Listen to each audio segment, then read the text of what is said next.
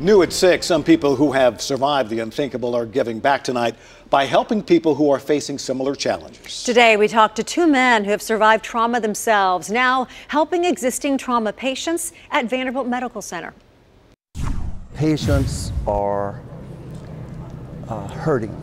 They're fighting for their lives. They are simply afraid. Several years ago, Douglas Brown wasn't sure if he'd ever be able to work again. He fell out of a 2.5-story window, landing on a brick sidewalk. But with a lot of help and support, he's now back on his feet. Brown spends every Thursday night at Vanderbilt Hospital, visiting with trauma patients. We try to give them encouragement and hope by speaking to them as someone who has been down that road, crossed that bridge already. Because you have something in common that's rare, and it's difficult for people who haven't been there to understand. Today, Brown met with the newest trauma volunteer, Justin Chain. Chain is a former contestant on The Voice who was critically injured in a motorcycle accident in 2008. They didn't expect I would ever walk again or be able to use my hands. I was only 18 years old at the time. What should have been like the best years of part of my life, you know, definitely kind of went the opposite direction. Chain says he experienced a lot of depression and was even suicidal for a while, but he never gave up. I was going to do whatever it took to get better. I was going to be proof